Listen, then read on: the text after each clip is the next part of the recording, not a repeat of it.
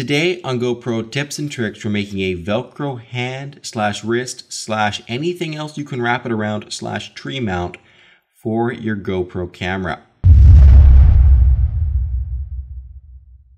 You guys know that I love the front of the head strap mount as a very versatile DIY mount starter. So using this as a base starter for most of my DIY mounts, and I love this thing. So when I found this stretchy Velcro strap at the hardware store for fairly cheap, I picked it up because I was thinking about using it as a hand mount or a wrist mount with the front plate of my head strap. Now, when I got this home, it was a fair bit longer than I was expecting, but that was okay because it does a couple wraps around my wrist and it makes a great wrist mount. But it also turns out that because it's a bit bigger, it can be used in far more places. It just makes a very, very nice back of the hand mount, and it can even be used for bigger objects such as trees or any kind of large round thing that you just want to temporarily mount your camera on. It's not going to be a very high impact area, but this thing has worked out absolutely awesome. So for the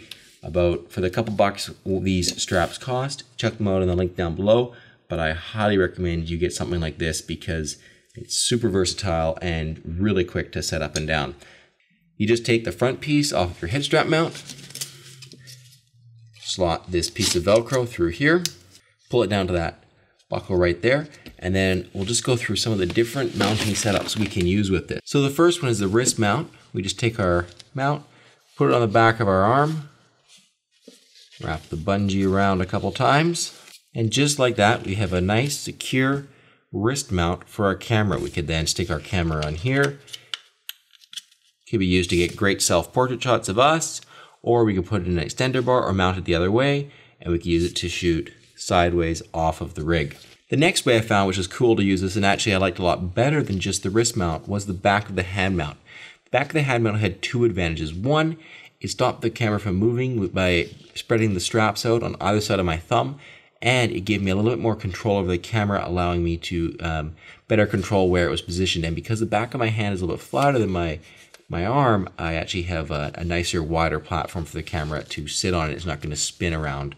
Start off like this, went around, back of my arm,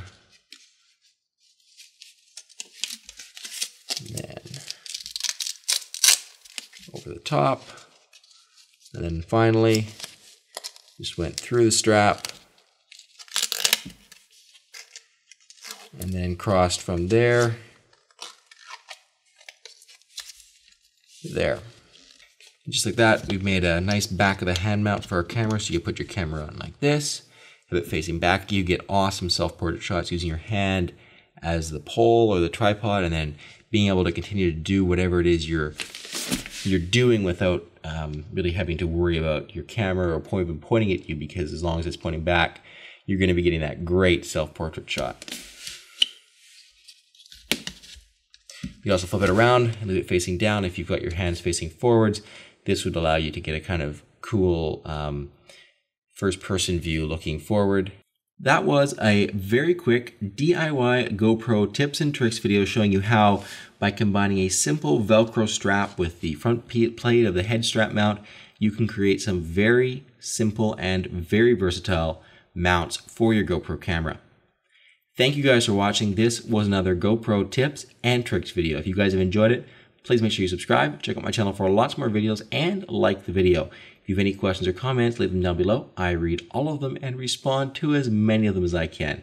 Until next time, thank you very much for watching.